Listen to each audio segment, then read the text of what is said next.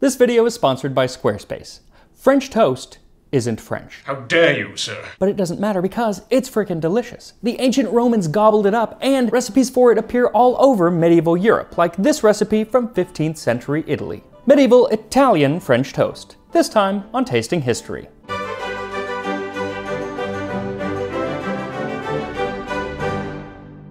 So originally I was going to make the ancient Roman version of French toast from Apicius called aliter dolcia, or another sweet, but it is so simple I thought, you know what, I could just make this into a short, which I have, and that'll be up later this week. But for the full episode I figured I needed to do something a little more decadent, and there is nothing more decadent than the 15th century recipes of the Italian gourmand Maestro Martino da Como. His recipe is called zuppa dorata, which if it was translated today would mean golden soup or gilded soup. But this recipe is so old, the word soup didn't even mean soup yet, because zuppa referred to the bread that was added to soup. In English, they were called sippets, and I talked about them just last month in the video on milk soup. But just like the recipe itself, these sippets are much fancier. Zuppa dorata, golden sippets. Take slices of bread trimmed of their crusts and make them squares, lightly toasted so they are colored by the fire on all sides. Then beat eggs with plenty of sugar and a little rose water and soak the bread slices in this. Carefully remove them and fry them quickly in a pan with a little butter and lard, turning them often so they do not burn. Then arrange them on a platter and put on top a little rose water made yellow with saffron and a generous amount of sugar. So before we jump into the cooking, I just want to share something that I think is pretty cool. Today I got a box from my publisher, and in it, it had the very first few copies of the Tasting History Cookbook. It's beautiful, and they got my name right, Max Miller. Also, for those who have pre-ordered and live here in the United States, instructions will be coming very soon on how you can get a signed copy. If you live internationally, or if you haven't pre-ordered yet, you can get signed copies through one of two retailers. I'm going to put their links in the description, probably in the comment of this video. And yeah, I'm super excited to share this with you. The pictures turned out fantastic. And since obviously this is already printed, the French toast didn't make it in, so let me tell you what you need for this French toast. 6 to 8 thick slices of fine whole wheat bread, 6 eggs, 3 tablespoons of sugar, 2 tablespoons of rose water, 4 tablespoons of salted butter, 4 tablespoons of lard, and then for the topping you'll need 2 more tablespoons of rose water, a small pinch of saffron threads, and plenty more sugar for dusting. Now you'll notice right away there are several differences between this recipe and a modern French toast. First of all, the flavors. This was a time before maple syrup in Europe, and so they were reliant on things like rose water and saffron to flavor it, so that should be pretty interesting.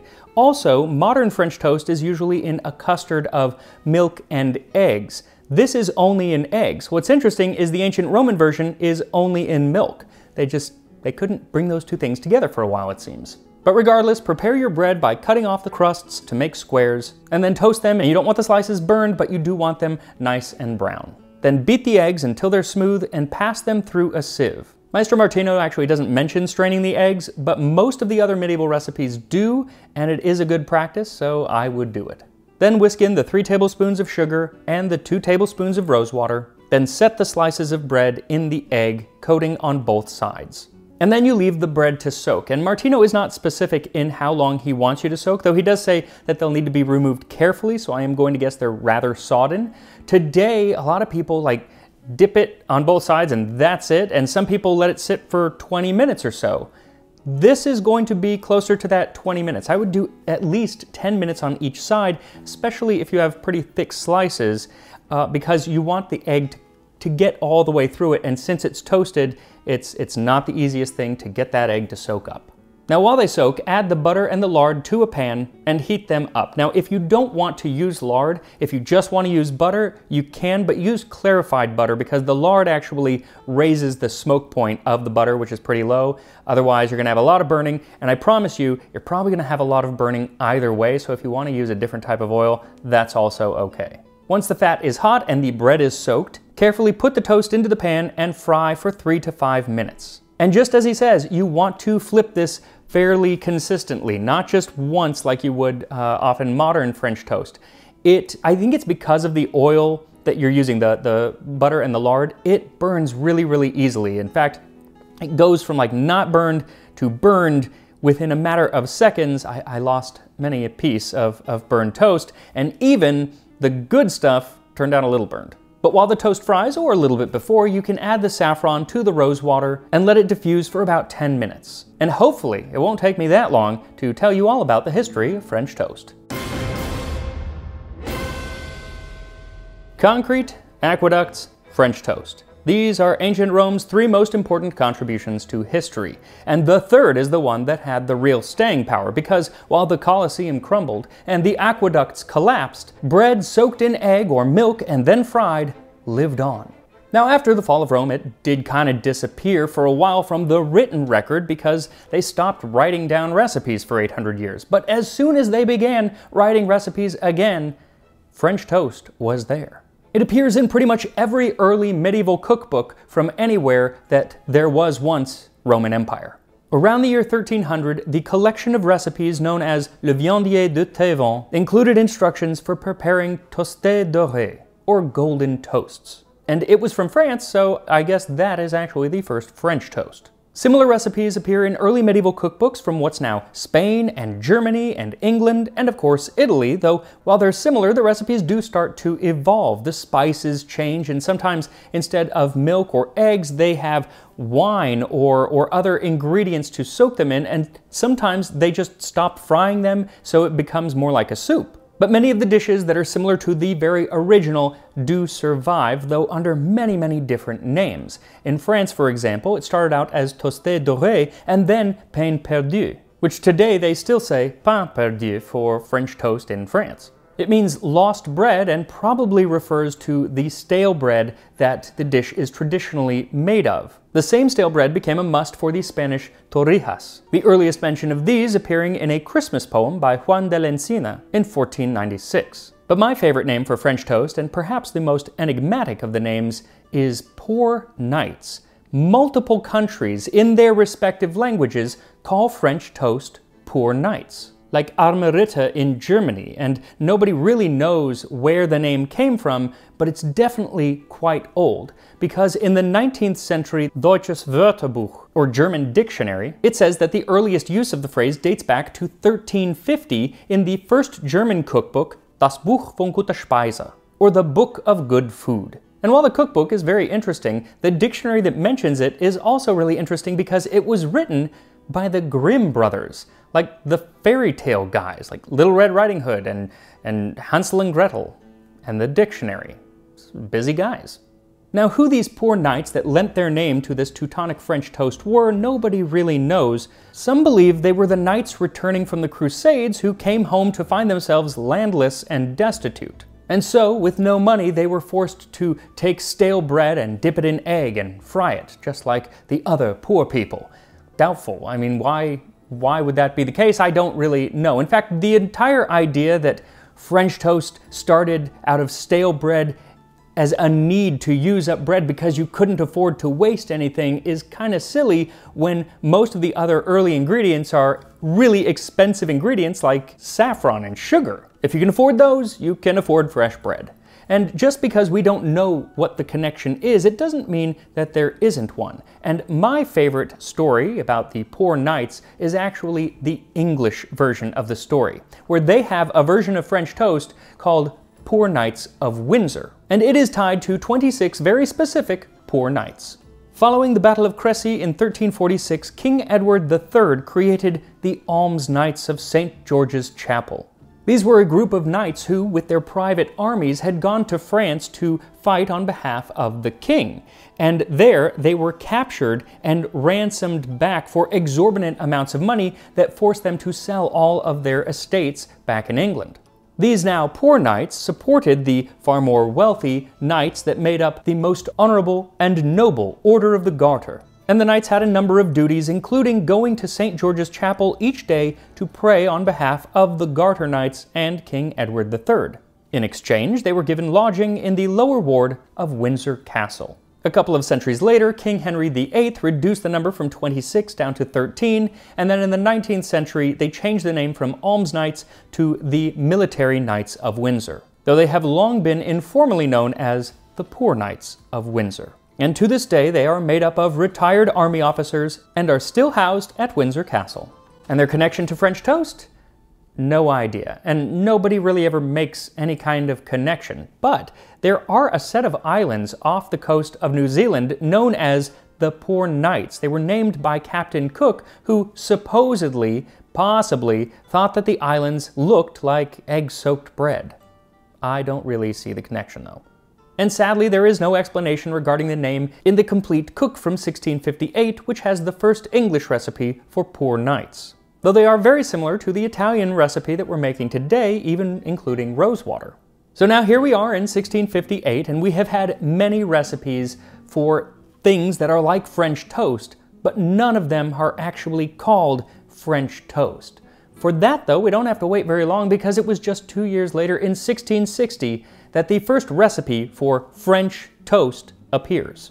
French toasts. Cut French bread and toast it in pretty thick toasts on a clean gridiron, and serve them steeped in claret, sack, or any wine with sugar and juice of orange. The frying is totally gone, and the eggs and milk have been replaced with wine and orange juice. We are getting even further away from the original dish. And don't even get me started on the 1914 recipe from May Byron's Pot Luck, where her recipe for French toast is a loaf baked with breadcrumbs, meat, and tomatoes. That's meatloaf. That's not French toast, that is meatloaf. There is no meat in French toast. There is no wine or orange juice in French toast. I love you, England, but you've really lost the plot on this dish. And I would say that it is up to us Americans to revive French toast, but it seems that we colonists couldn't keep our story straight with French toast either. There's a tale that in Albany, New York in 1724, an innkeeper made this dish. His name? Joseph French. So he named it French's toast, but forgot the apostrophe and the S, and so it just went under the name French toast?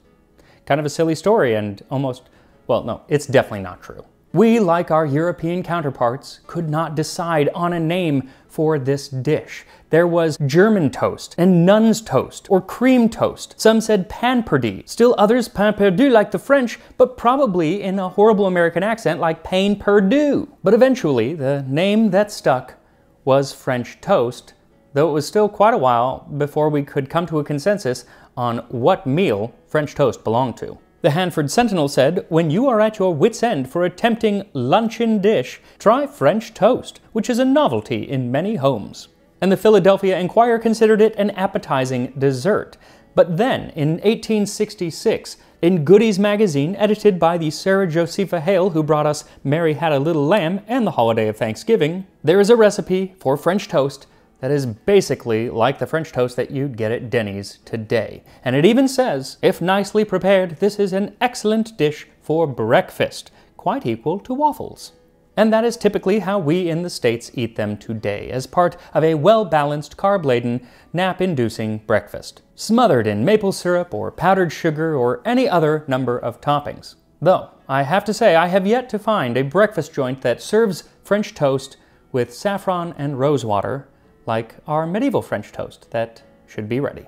So once you've fried all of your toast, strain the saffron from the rosewater, and then sprinkle it on top with plenty of sugar. And here we are. Golden sippets from 15th century Italy. I promise you, they don't look as burnt in real life as they do on camera, but they are a little brown, golden like in the center and everything, but yeah, really hard not to burn these. I tried many times. Let's give it a go.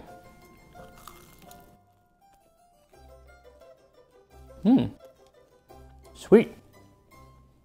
Definitely doesn't taste like modern French toast, and that's perfectly okay. It has some of the same characteristics, but that kind of rosewater and saffron lends it a very different flavor.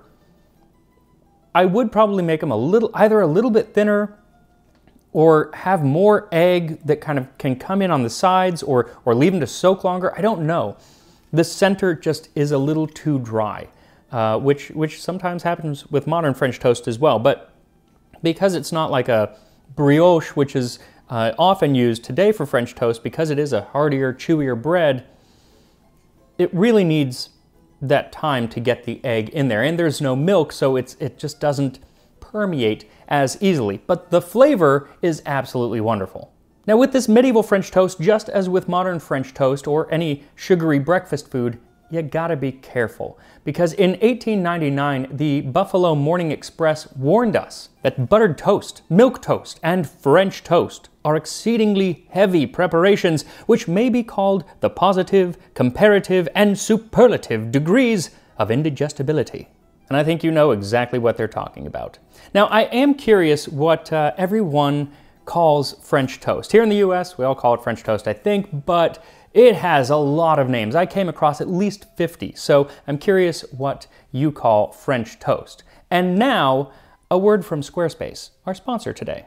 I am currently using Squarespace to set up my own website for tasting history. They have a wonderfully dynamic and easy to use platform, and they have so many different tools that you can use, like powerful blogging tools and e-commerce extensions to help manage inventory and promote products. They also have email campaign tools that help you to connect directly with your audience, and they have ways to generate revenue through gated members-only content. Now, I don't exactly know yet how I am going to end up using my website, but Squarespace gives me plenty of options. So if you are looking to start your own website or to upgrade an existing website, check out squarespace.com/tastinghistory and get a free trial plus 10% off of your first purchase of either a website or a domain. And I will see you next time on Tasting History. Now I want to finish this and then go to Denny's or some other place and get some modern French toast.